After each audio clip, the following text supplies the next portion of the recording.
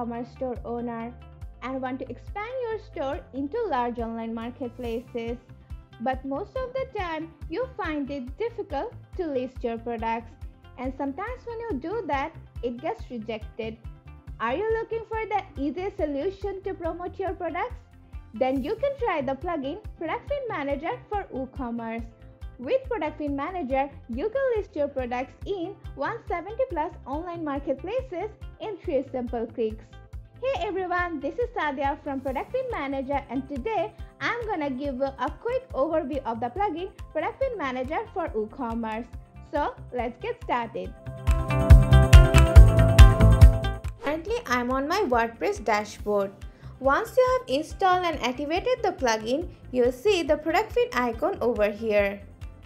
Here you'll get all the important options. Now to create a new feed, click on the Add New Feed option.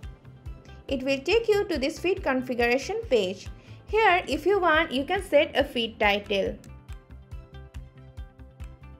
Now from the drop down, select the merchant where you want to promote your products. Let's say Google Shopping. Once you select it, you'll see all the required attributes are automatically listed. On the left side, you'll see the attributes that Google requires you to promote there. And here you'll see the values that will come from your WooCommerce store. As you can see, almost all the attributes are already configured, so you don't need to worry much. You just need to assign values to any unmapped attributes. For example, the manufacturer brand. This should be your brand name. So if you have any brand values saved in your WooCommerce store, you'll select the value from this drop down. But if you're the sole manufacturer, you have to select this option as static and give your company name here. Let's check the category mapping attribute. With the category mapping feature, you can map your WooCommerce product categories according to the Google product categories and help your products to appear in more relevant searches. As you can see in the feed, for the Google product category attribute, a default category mapper is already selected. You can configure this category mapping or use a new category map. To configure this category map, click on the Configure Category Mapping option. It will take you to this category mapping configuration page. Here, you will configure the category map. Or if you want, you can create a new category map over here and select the map from the drop down. Right now, I'm just using the default one.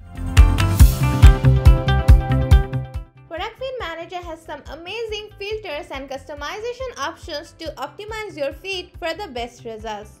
If you go to the product filter option, you'll see these filters. Using these product filters, you can decide which products you want to promote on your merchant site by excluding or including products from the feed based on category, tag, or any condition you want. Alright? If you want, you can manually select products for including or excluding. Apart from excluding or including products in the feed, you can also apply rules to your feed. With these feed rules, you can replace an attribute with another attribute, or you can also use a static value for them. Now, if you go to the settings option, you'll see the auto generate your feed option. This option lets you to set auto feed update intervals according to your preferred time. Below, there are other important options which you can see are already configured, but you can always change them if you need to. So once you are done with the filters and settings configuration, it's time to publish your feed. For that, click on the Publish button and it will start generating. Normally, the feed generation duration depends on how much products you have. Once the loading is done, your feed is ready. You can now download the feed, copy the feed link and view the feed. Let's view the feed.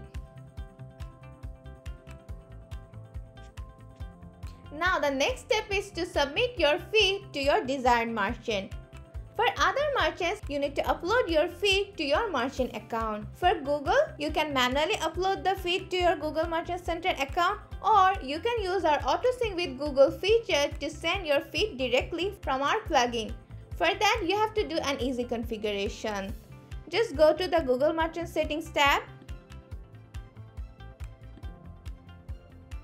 Here you need to authenticate our plugin with your Google Merchant Center account.